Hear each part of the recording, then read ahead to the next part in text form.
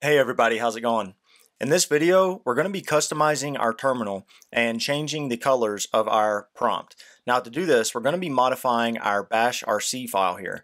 If you haven't watched my previous video explaining the difference between the bash_profile and the bash RC files and where they belong, then you should go ahead and check that video first. But with that said, let's go ahead and get started. So right now I currently have my terminal open, which is an uncustomized terminal just from scratch. And I also have my bash RC file opened up in Sublime Text here. Now, in order to customize my prompt, I'm going to edit the PS1 variable. And we saw this a little bit in the last video. So first, let's just do something extremely simple here. So I'm going to do PS1 equals, and I'm just going to do an arrow and then cut that off and save it. And right under here, I'm also going to export this PS1 variable and close that off and save it. And also notice that I put a space here after this arrow, and that's just to give us some space so that our text isn't bumping right up against that. So now back here in our terminal, we could either quit out of terminal and open it back up and see those changes, or we can do something called source, and then we'll just source that bash RC file. And what that's going to do is it's going to go in and rerun the bash RC file, and it should pull in all those changes. So now you can see when I source that file that I now have this new prompt here, which is what we set the PS1 variable to. So that's a good start. We could come in here and we could, add in some static text, whatever we wanted it to be. And anytime we save it and then resource that file, now you can see that we have our static prompt here. But most likely we're not going to want our prompt to be static. We're not just going to want to have the same text all the time. It would be nice to have some dynamic information in there, like who we're logged in as, what machine we're on, or what directory we're currently in.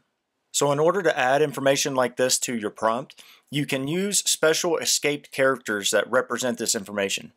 So for example, one of these special characters is the \u.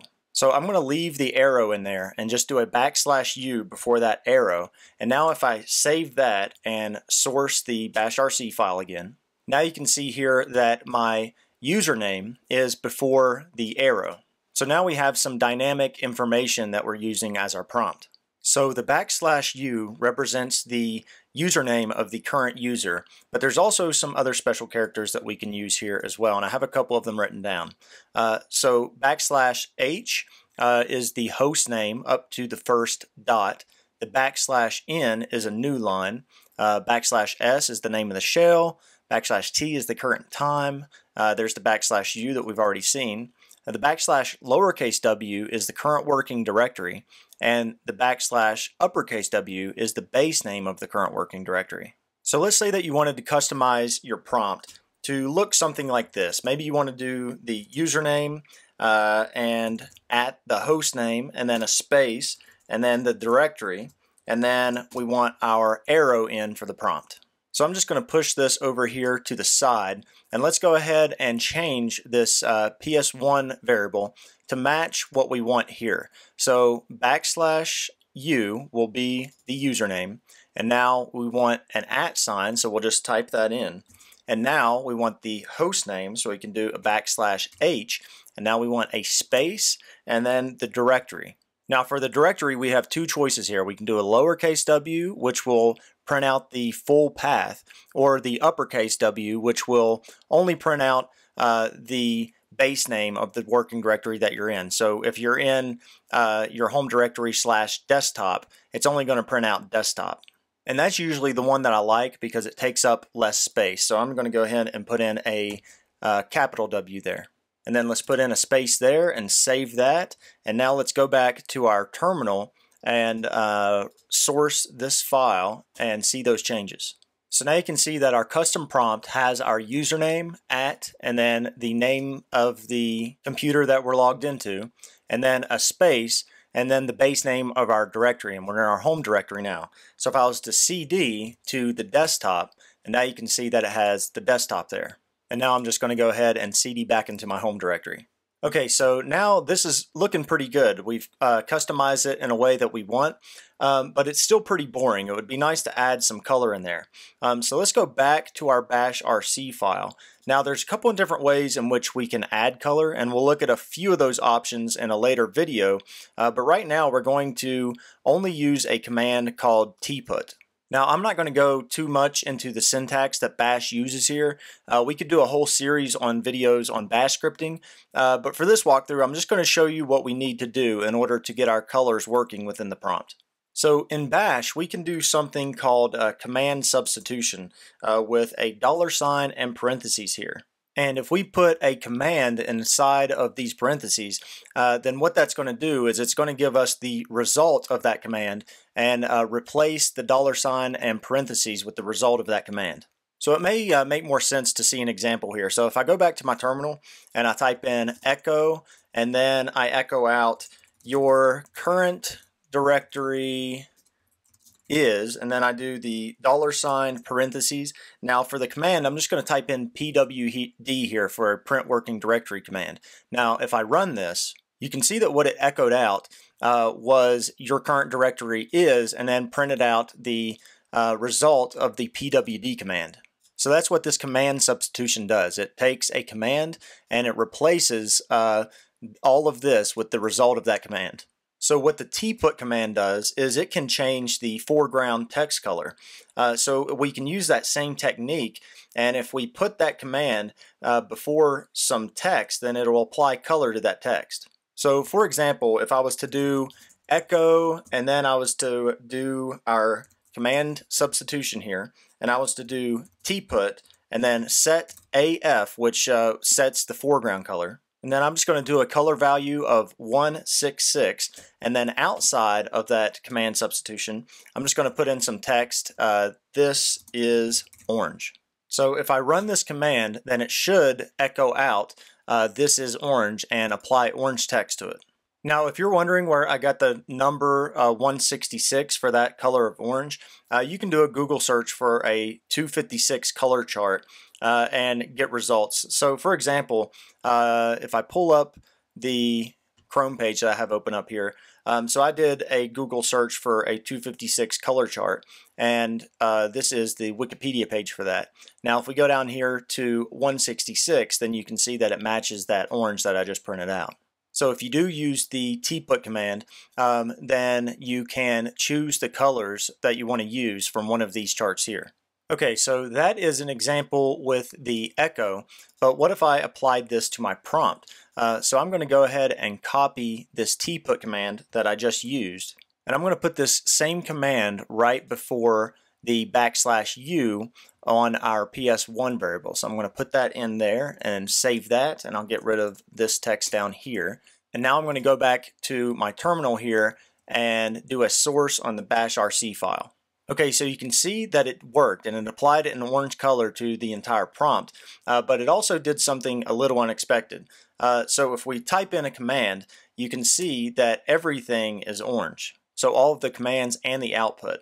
That's because we never explicitly said where we wanted the orange color to stop. So to do this, we're going to need to run another tput command that will reset our styles. And the command that we can use to do that, let's see, we can do, actually I'm just going to copy this tput command here and paste it in down here. Now to do this, it is tput, and then for the command we can do sgr0.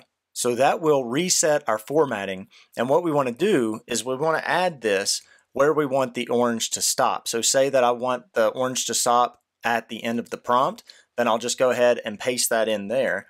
And if I save that with the reset at the end, now if I come over here and I source the bash file again, now if I type in commands, then my commands and the output should be the default color, and the prompt is still the color that we just now gave it. Okay, so this is good so far, but let's add a couple more colors into the prompt here. So let's say that I want to make this host yellow and the current directory green. So what I'm going to do here is I'm going to go ahead and make this a little bit bigger here. so that I can fit in some more values. Now, to make these different colors, I'm just going to copy this tput command here. So we just want to put the color before what we want to be that color. So I have this tput command here, and it's going to be orange until we either reset it or change it. So right after the username, I'm going to paste in another tput command, and I want this one to be yellow, and I looked up all these colors beforehand. So the yellow that I want is going to be 228. Now I'm going to paste another one before the directory here, and I want this one to be green, and the green value that I'm going to use is 71. And now I also want to leave this reset value in here so that the green doesn't leak over into our commands and our output. So I'm going to go ahead and save that and open back up the terminal here and run a source on that bashrc file. And let me go ahead and clear the screen so we can see a little bit better. And now you can see here that our terminal prompt is exactly how we want it to look. We have our username is orange, our computer, our host name that we're on is yellow, and then our directory is green. So if I was to cd into desktop, then you'll be able to see that a little bit better. So this is starting to look good, and it's starting to look how we want it to be customized. But you can see here that our PS1 command, it's starting to get long and hard to read and also hard to maintain. So really, a technique that some people use is to break this up. So if you do a PS1 equals and then whatever it equals here, you can also do a PS1 plus equals, and it'll keep on appending to that variable. So really what I can do is I can do one of these values at a time and just do them line by line. So if I want my username information here, now I'm going to go ahead and grab the host information here and cut that out and paste it in down here, and I'm going to put in the semicolon. And now I'm going to create another line here and end that off with the semicolon. And now I'm going to go ahead and grab this next command, which is our current directory and the arrow. So let me cut that out of there and paste it in. And now lastly, I'm going to do one more line of this PS1 variable and end that out with the semicolon. And I'm just going to grab this reset command here and cut that out and then place it in here. And you can see how now this is a little bit more manageable in what's going on. And you can also leave yourself comments here. So if I was to leave a comment where I could say orange user, and then another comment down here that is yellow host, and you get the idea. So you can just kind of comment it, and so that you can keep track of exactly what's going on. So now, just to make sure that that worked, I went ahead and saved it, and let's go ahead and resource our bashrc file. And let me clear this out so that we can see a little bit better. And also I'm going to cd back to our home directory. So now I'm going to try to source that bashrc file. Okay, so you see that we kind of ran into an issue here where it's the cursor position is acting up. Now the reason for that is that we need to wrap our commands with these special escape characters so that Bash knows how to properly handle the cursor, and these look like this right here. So we have a backslash and then a bracket, and then after our command we're going to have a backslash and an end bracket. So I'm going to copy this here, and before every tput command I'm going to paste that in. And then I'm going to go ahead and grab this ending one here and copy that. And then after every tput command, I'm going to paste that in. Then I'm going to go ahead and delete this here and save it. Now I know right now this might seem like a lot to remember, but just stick with me. We're going to be learning about a few things that makes all of this stuff a lot easier to work with. Okay, so now if I open back up my terminal and I run that source command with the that was kind of the weird cursor position there. But now with those escape characters in, if I was to retype that out, then I shouldn't have those issues anymore. So you can see that now it's working like it should be. So to finish up here, the way that my prompt is usually set up and the way that you've probably seen it look in other videos is very similar to this here. So let me go ahead and grab some code that will make it look exactly like it does in my other videos. So I'm going to grab this information here and copy that, and I'll go ahead and minimize that, and I'm just going to paste this into our bashrc file. So let me kind of explain what's going on here. And again, I apologize for not going too in depth on the syntax here, but for the sake of time, I just want to show you how mine is set up, and we'll look a little further into the syntax in a future video. So first of all here with the PS1 variable, you can see that now we have this new thing where we're putting in these words instead of tput. So what that's doing, so instead of putting the tput statement every time you want to use a specific color or the reset, you can instead specify a variable that's easier to remember. So for example here, I can do orange equal to that tput command, yellow equal to this one. Now this is one that we haven't seen yet, this bold here, we can do a tput bold. And then also we have our reset command. And then when we want to use one of these values, what we can do is when we do our PS1 equal to, and then there's those escape characters that we were talking about, the backslash bracket, and then we have the closing bracket here. And now instead of a command substitution, we're substituting in these variables. So instead of a parentheses, that is now a brace. So what I'm doing here is I'm saying that I want everything beyond this to be bold, and I'm going to start off with a new line here. And then on the new line, adding to our PS1 command or variable still, I'm saying that I want this to be orange with the backslash username. And then on the next line, I'm saying that I want to say space at, and I want that to be white.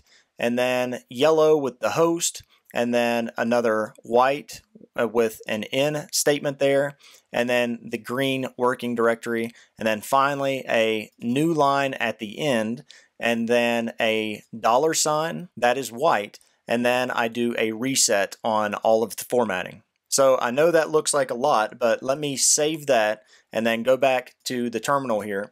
And now if I source that file again, then this probably looks a little familiar if you've seen any of my other videos.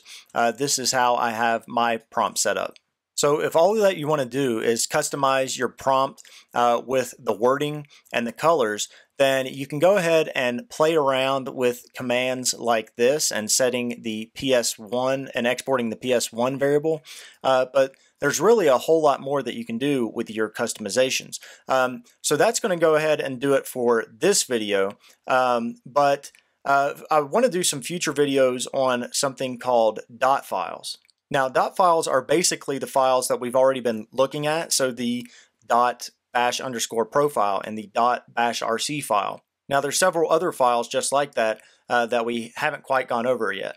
But now that we've seen some of the basic commands that we can use within these dot files, so for example, what we've done to the .bashrc file over here, now that we've seen some of the things that we can do within these files, in the next video, we'll download some of the dot files that other people have put up on GitHub and look at some of the functionality that other people have managed to squeeze into their dot files. And it can be extremely powerful the way that they've done this. So be sure to check out that video, and we'll take a look at some of those dot files that are popular online, and we'll see how we can set up a get prompt and get auto completion and color codes for fallback values. Like if we don't have these tput values available, then we can use different values and really all kinds of stuff. So we'll just download some of those files and look through them and see exactly what's going on.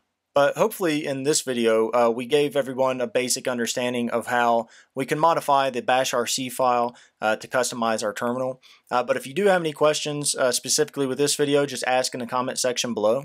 Be sure to subscribe for future videos, and thank you all for watching.